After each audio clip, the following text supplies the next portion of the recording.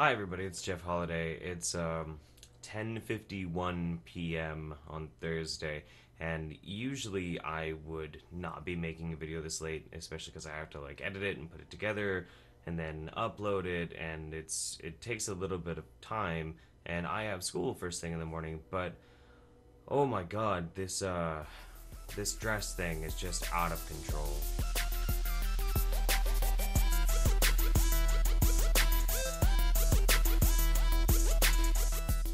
So earlier today, somebody on Tumblr posted a picture of her dress, and she said that people were having trouble being able to determine if her dress was white and gold or blue and black. And this has apparently just become this huge thing on the internet. And people are debating pretty fiercely on one side or the other.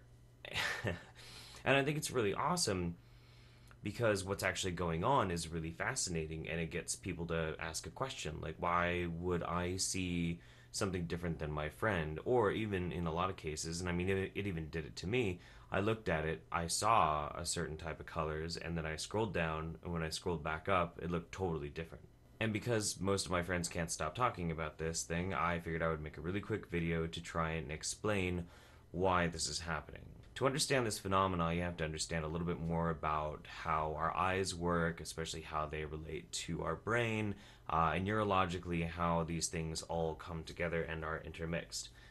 What we see, what we actually perceive, is light bouncing off in different wavelengths of objects and them reflecting into our eyes, our rods and our cones. This basically gets turned into visual data. It gets sent into the back of our skull to our occipital cortex, where it's crunched and processed, and eventually this is pushed forth in a cognitive way for us to see.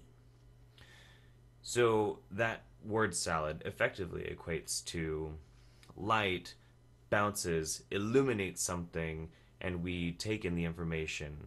Our brain works and crunches on how it's supposed to work and how it's supposed to look, and it shows us. And it all happens extremely fast. But one thing that's really important to remember is that when you see something, you're not seeing just raw information, you are seeing the interpretation your brain is effectively giving based on what it's seeing.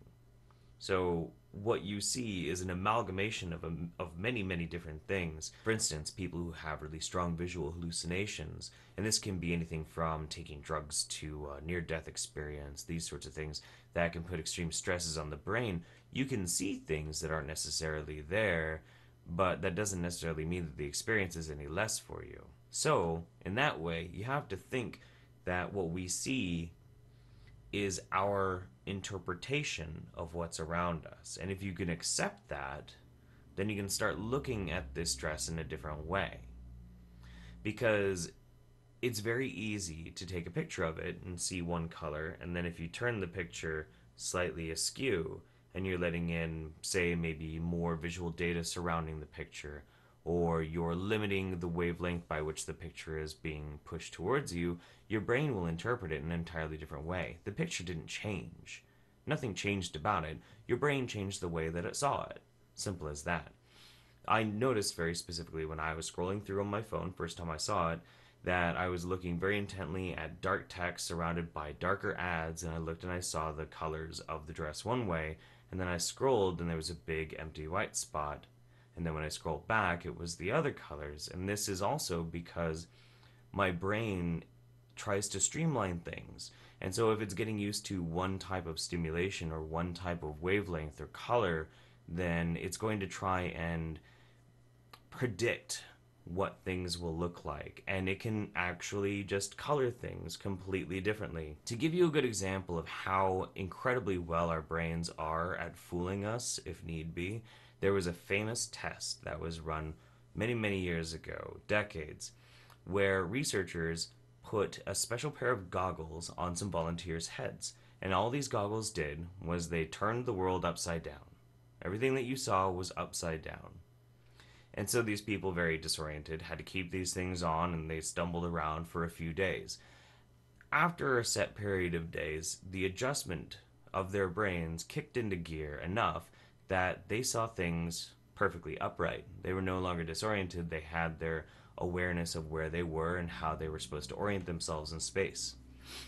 So after they managed to do that, the researchers then had them take them off, and even without the goggles, because their brain had streamlined into working that specific way, everything was upside down. So, what color is the dress? Who cares? It's whatever you want it to be.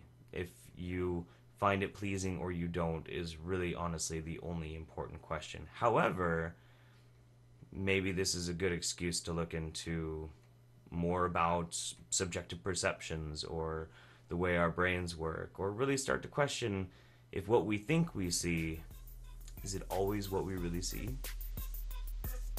Hey, this is Jeff's Kid. If you like his videos, don't forget to hit that thumbs up, subscribe if you want to see more videos like it, and share with your friends.